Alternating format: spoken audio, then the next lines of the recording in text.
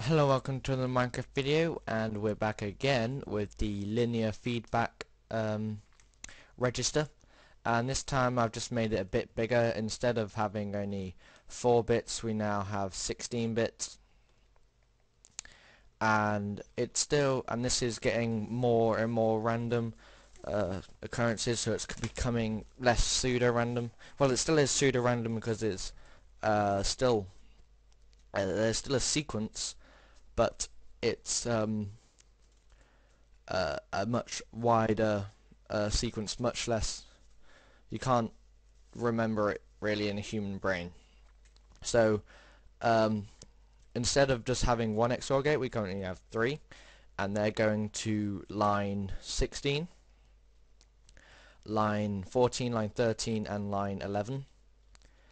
I got this from the actual linear feedback wiki. There's a link in the description to that, and yeah, so basically the rest of it's all the same.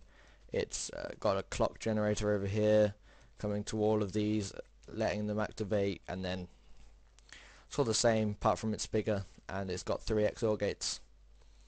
Thank you very much for watching. If you can think of any more uses for a linear feedback register, I'd love to hear them, so tell me in the comments. Thank you. Goodbye.